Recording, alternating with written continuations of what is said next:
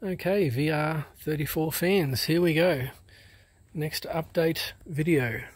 Since the last time, turbo setup is basically complete except for lack of intercooler, but I've got a nice little water to air system that's going to fit in here nicely and hook into the water to air heat exchanger, which is mounted in the front of the car, which you probably saw a while ago.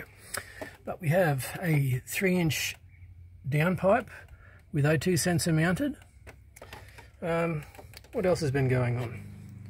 Well, move around to the underside of the car, have a good look at the exhaust.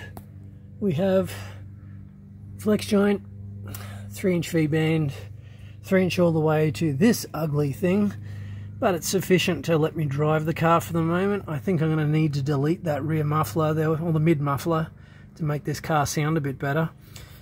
All of the rear muffler setups that I've seen though, none of them are 3-inch inlet, they're all like 2.75. Turns out I've been able to delete the rear O2 sensors, or you know, the ones that are after the cats, without any extra codes being thrown in the form of check engine lights. But it actually does throw a code, but it's not a critical one, so it doesn't throw the check engine light, so I'm okay with that. What else we got going on here? So we now have a proper pulse width modulator to voltage converter mounted up under the dash here with the Haltech next to the factory ECU, and that is sufficiently fooling the MAF sensor to think that there's a MAF sensor in the car still.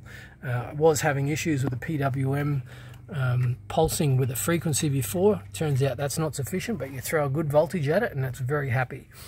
Tidied up the wiring here a bit more, still got a little more to do. O2 sensors can be deleted again, same as the rear O2 sensors, so I'm going to be chopping that wiring out of there and you know, capping the ends with a bit of heat shrink and wrapping it all up so you'll never know they were there. I still have some wiring left to do for solenoids for VCT, or variable valve timing. At the moment that's still controlled by the factory R32 ECU.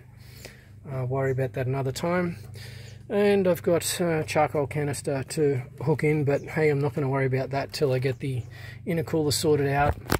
I'm hopeful that the intercooler will fit here nicely, and then I can have a nice 4-inch bend that'll come up here, mount the filter here, and then do some sort of ducting or over the radiator intake, or I don't know what they do with these things, but we'll see. Try and get some cooler air to that filter. What else we got going on here? Let's have a look. I might start her up. Yep. Still throwing a check engine light for the delete of the secondary air pump. So I have to get a resistor and put that over something to stop that light coming on. But it's nothing too serious. Now we'll switch to, and here we have our Haltech running. Note I've got a MAF sensor. Well, that's not really a MAF sensor. That's actually just reading my analog voltage input 1. So the idea of this was I can fiddle with my, go over to generics, MAF delete output, and look at my, expand that, my table. This is my table for outputting current voltage is 0.71 volts with this value of 15.72 up to 5 volts at full load and full manifold pressure. I might change that to throttle position, but hey, it seems to be working alright on manifold pressure over RPM at the moment for simulating mass airflow. Good enough. Other interesting things that I've been doing, we'll switch back to ignition corrections. Don't need to run any cylinder corrections anymore, and I'll show you what that's all about.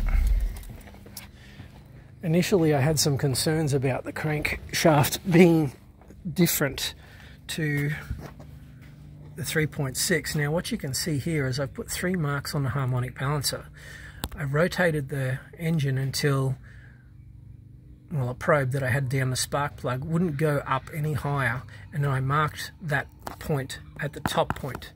Then I rotated it further until it started going down, and I marked the bottom point.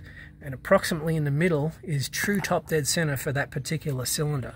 And I did that for each of the cylinder pairs, 1 and 6, 2 and 5, 3 and 4. And then with the timing light on each cylinder, I was able to confirm with the ignition locked at 0 degrees that everything in fact doesn't need an offset, and it lines up perfectly with our timing mark here where my finger's being burnt. Yeah, at top dead center 1, that middle mark was lined up with here. So nothing to do to change there, which is great.